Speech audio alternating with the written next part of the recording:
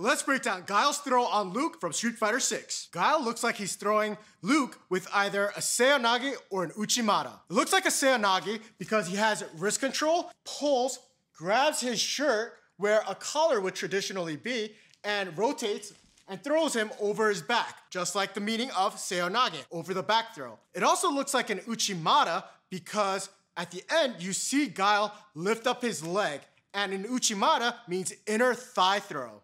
That last step by Guile was completely unnecessary as Luke was already off the ground halfway to being thrown. Let's compromise, and I'll show you a split hip ippon seoinage.